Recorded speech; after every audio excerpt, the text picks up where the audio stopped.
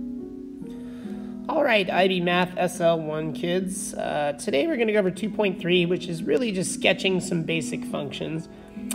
Before we get into the actual graphs of functions, I want to remind you guys about y equals mx plus b.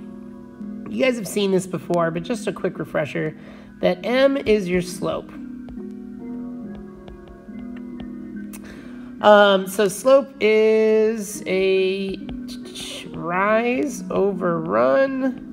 Another way to find it is y2 minus y1 all over x2 minus x1 if you're given two coordinates. And another word for slope is gradient. You may not have heard this word gradient before, but it's an IB term for slope. So sometimes there's going to be problems where they just say, find the gradient of this, or given the gradient. So know that slope and gradient are interchangeable. This part of the equation, if it's in y equals mx plus b form, is your y-intercept, which is usually like b comma 0. No, that's the x-intercept, my bad. It's 0 comma b. There we go. So if you put an x of 0 into it, a b comes out of it. So for the next three examples, you're going to use the information to sketch a graph of each line. The first one, the x-intercept is at -3, 0, and the y-intercept is at 0, 5. Well, I'm starting with a graph, and the x-intercept is -3, 0, so I'm just going to count blocks. I'm going to say -1, -2, -3, so this is the point, -3, comma 0. The y-intercept is an x of 0 and a y of 5. So we go from 0 up 1, 2, 3, 4, 5. And then here is your y-intercept, 0, comma 5. Then you make a line that goes through those points. Something like that. And this is a sufficient sketch for the given information. Y-intercept of x-intercept of -3 and a y-intercept of 5. Next up, the y-intercept is at 0, -1. So let's go ahead and just put a dot there at 0, -1. Then it says that it has a gradient of 1 over 2. So remember, gradient is slope, which equals a rise over a run. So with this function, it rises 1 and runs 2. So if I were to zoom into my graph here, I'm going to make what's called a slope triangle. A slope triangle is if I go up 1, so it's got a rise of 1 and then a run of 2, and then I can put a dot here. So it goes up 1 over 2.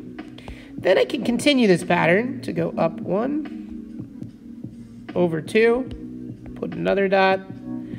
Then I can keep going like this if I want. I mean, I could go up 1 over 2 again, so rise over run. Or I could even do the opposite if I want to go to the left.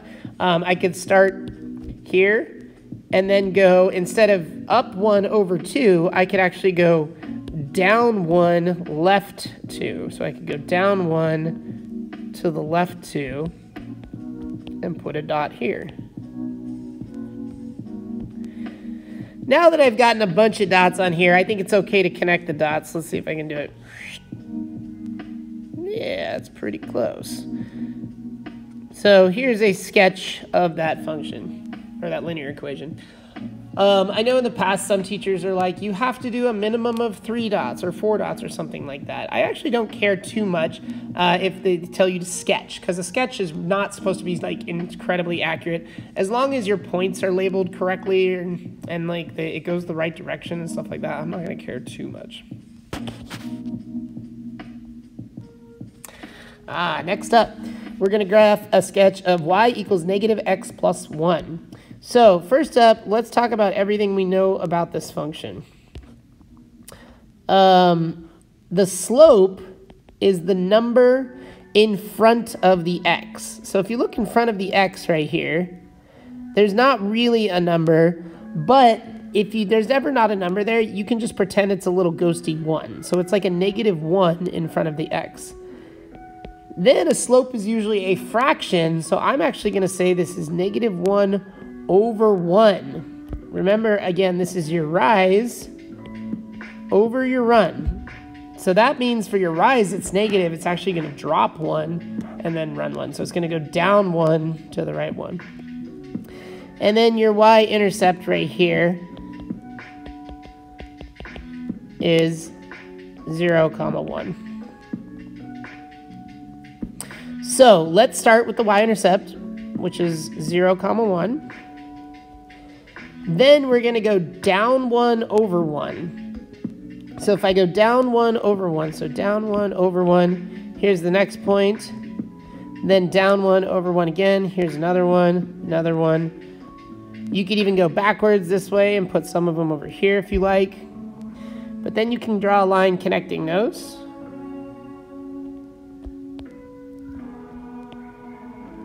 So this is a decent sketch of y equals -x plus 1. I guess I could label it if you guys want. That's what it looks like. Slope of -1 goes through 1. Oh, in general, negative slopes have this kind of downhill trend to them. And then positive slopes would have like an uphill trend to them if reading it left to right, always left to right. So uphill, positive slope.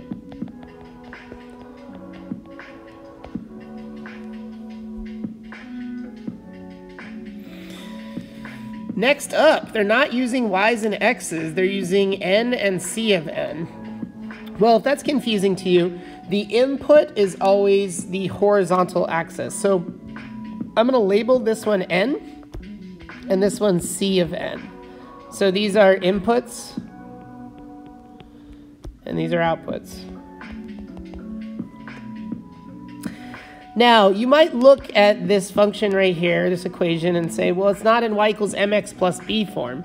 You can always rearrange that. You can always say that this is the same thing as 5n plus 40, and then your slope equals 5 over 1, and your y-intercept is 0, 40. Now, in terms of graphing this, yes, I could start at 40 and go up 5 over 1, up 5 over 1, but I feel like it's going to be awkward with the tick marks on this graph about whether they should go up by 5s or 1s or 10s or something like that. So I'm actually going to use a system called graphing by intercepts.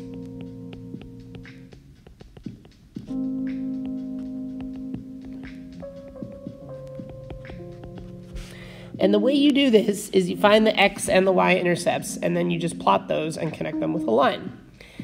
To find the y-intercept, all you have to do is make the x 0, or the n in this case. So, to find, I'd show you c's of n's, yeah, I guess I could. So to find the y-intercept, we'll do c of 0 equals 5 times 0 plus 40. So c of 0 is equal to 40. That means that 0, 40 is the y-intercept. Pull a box around it. Now, to find the x-intercept, so for the y-intercept, we made x 0, and then we found the y. It's the exact opposite with the x-intercept. If you want to find the x-intercept, you make y 0. So here, we're going to set the equation equal to 0 and say this is 5n plus 40, and then solve for n in this case. So to solve for n, we subtract come back please. We subtract 40 off each side, so we get negative 40 equals 5n, then divide both sides by 5, and then we get negative 8 equals n. That means that our x-intercept is negative 8, 0. Now, because these are kind of awkward units, like the x's need to go up to 8 and the y's need to go up to 40, I'm probably going to use different units, tick marks on the x's and the y's. That's okay to do as long as you label what tick marks you're using. So for the y's, I'll probably go up by 10s. I'll say like this is 10, 20, 30, 40, 50, 60. Then for the x's, I need to go out to at least -8, so we'll just go by ones. We'll say this is -1, -2, -3, -4, -5, -6. Am I going to make it? I'm going to have to delete part of it. That's fine.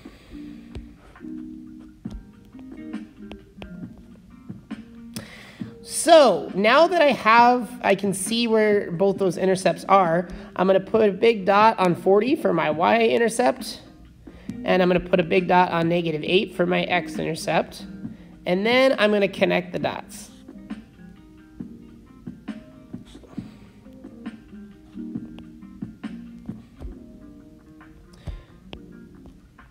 So that's what it looks like. That's graphing by intercepts. I like graphing by intercepts because you don't have to rearrange the equation that much or think about the slope that much. You just like purely find the intercepts and connect those two dots with a line, and then you're done. The next two problems, we're going to use a GDC. Does anybody know what GDC stands for? That's correct. It is graphics display calculator. If you've never graphed with a GDC, I'm going to tell you guys instructions for like a TA83 or 84.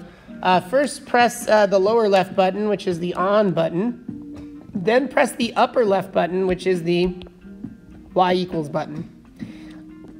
If there's already an equation in there, hit your clear button.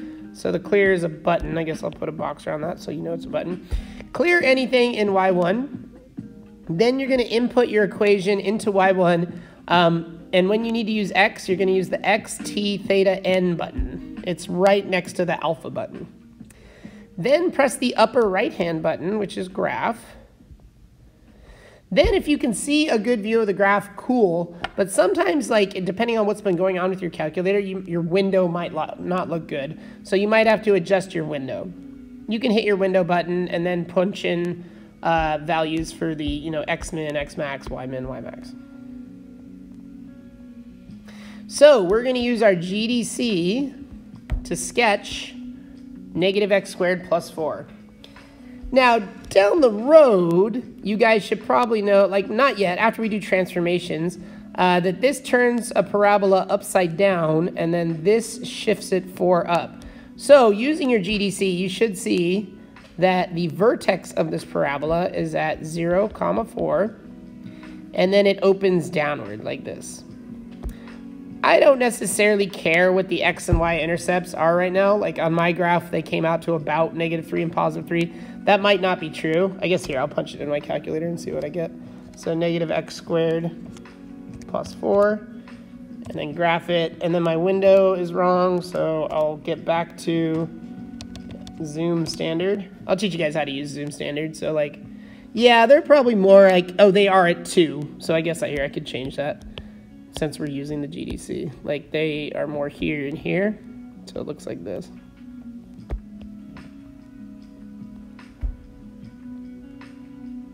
There we go. Next one, use the GDC to sketch the square root of x minus 3. Well, down the road, you should know that the square root function is what I call the space dolphin.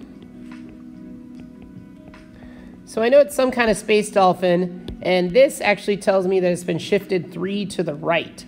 So if it starts at +3, and then it jumps out of the water going in this direction. There it is. I guess I could check on my calculator to make sure I'm right. So second square root x, take away 3, close that parentheses, graph it up. Yep, we nailed it.